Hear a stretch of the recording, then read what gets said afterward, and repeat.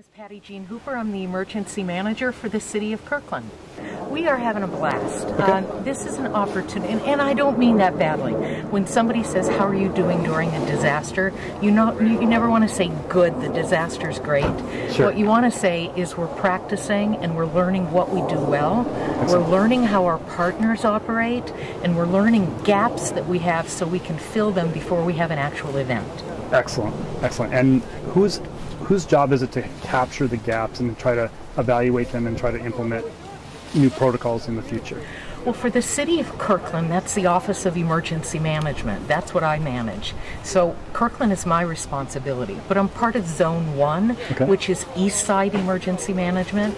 We are part of King County, and King County is a part of the state. So all emergency management first is local, then it's county, then it's state, and if it exceeds our response capabilities, we call in the feds.